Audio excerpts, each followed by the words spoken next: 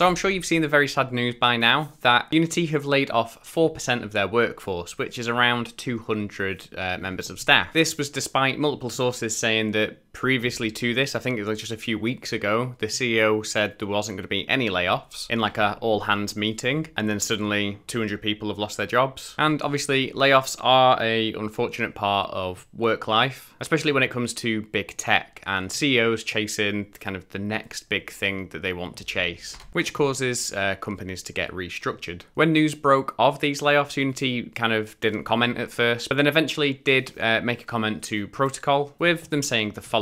As part of a continued planning process where we regularly assess our resourcing levels against our company priorities, we decided to realign some of our resources to better drive focus and support our long-term growth. This resulted in some hard decisions that impacted approximately 4% of all of Unity's workforce. We are grateful for the contributions of those leaving Unity, and we are supporting them through this difficult transition. So the line that really jumps out there to me is we regularly assess our resourcing levels against our company priorities. And it's kind of this thing, like, what is Unity's sort of priority now? So one of the teams that was laid off was Unity's internal production team, which was responsible for creating Gigea. Those of you who don't know, Gigea was supposed to be Unity committing to going through the full kind of workflow pipeline of planning, creating and deploying a live working game made in Unity and published on Steam for free. And then they were going to release the project files for Gigea for people to jump into, pull apart, use, kind of, you know, explore and see kind of how an actual working game is put together in Unity. And it was going to be this really cool learning resource with them doing lots of video blogs and stuff about it and blog posts. And it seems like this isn't going to come to fruition now. And the goal of Gigea was to help Unity understand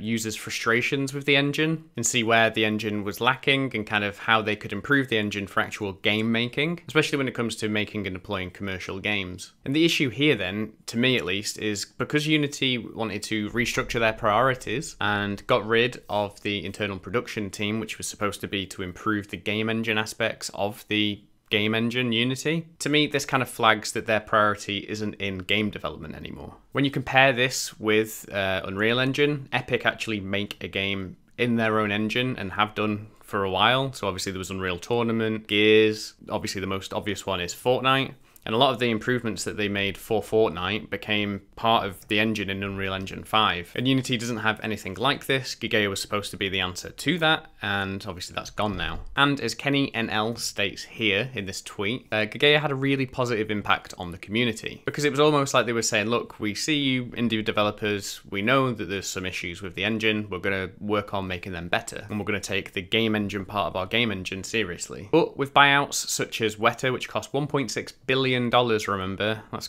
quite a lot of money, and the acquisition of, for example, Ziva Dynamics, which is their face tech stuff, and now this priority reshuffling resulting in these layoffs, it kind of says to me at least that Unity is focused more on VFX and the film industry. They've done a lot of stuff with the automotive industry, the military. They seem to be kind of distancing themselves from video games. Now, don't get me wrong, I'm not a business expert, you know, I can't possibly know kind of all of the individual thought processes that went into making this. But, you know, from the outside, they're just following the money. And they're a company, at the end of the day, they are set up to make money, so they'll go where the money seems to lie to them. My thoughts are Epic already have a foothold in the VFX industry, especially with Unreal Engine 5 and how kind of photorealistic it's trying to go.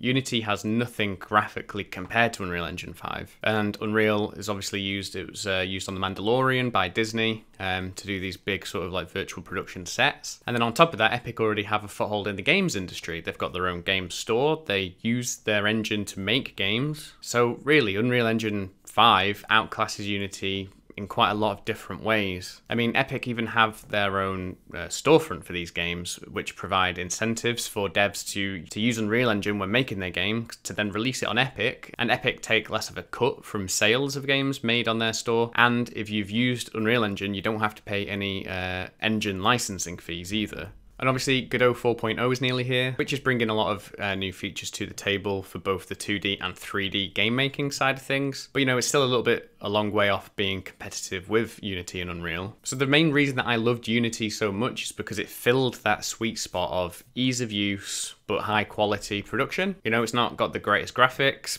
and it's not the easiest to program in. So you've got Godot and Unreal kind of on different ends of the spectrum, and this was kind of the nice middle ground, which made it great for this kind of indie space. But it's hard to get excited for the future of Unity as a game making engine when Unity themselves don't seem to want to see it as a game making engine. And like, this isn't the end of Unity as a game engine, obviously, by any sort of definition. And it looks like largely people will be sticking with Unity. There's not like some sort of big boycott of people moving. Some people have said they're going to move over to Unreal. At least from my subscribers, I put out a poll up on the channel yesterday, and the large majority said you're going to stick it out with Unity. And this comment from Zozo was a great take, where they said, "I'm a .NET developer and I've used Unity for 5 years. To move to a completely different workflow would be absurd."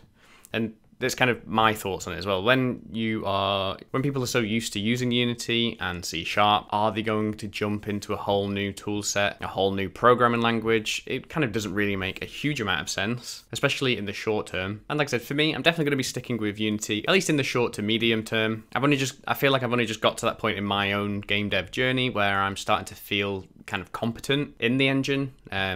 You know, I'm using less tutorials, I'm now making tutorials, and you know, I know how to go look out in the documentation and figure things out on my own, and that's quite a good feeling. And to go back to learning another engine, having to go back to learning tutorials and not knowing really anything, that's going to be really hard to do. So I think in the long term, I do want to try and learn Unreal. It seems to be the way the industry is going. A lot of games companies are now using Unreal Engine. The games company I work for uses Unreal Engine, but that's, you know, very long term.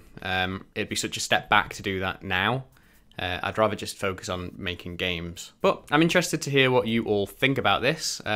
Let me know in the comments below. Let's have a discussion. I'm just really interested to see what people actually think about these layoffs, the end of Gigea. Like, where do you think Unity is going to go? But yeah, bit of a different video from me. I hope you enjoyed it, and I'll see you in the next one. Bye.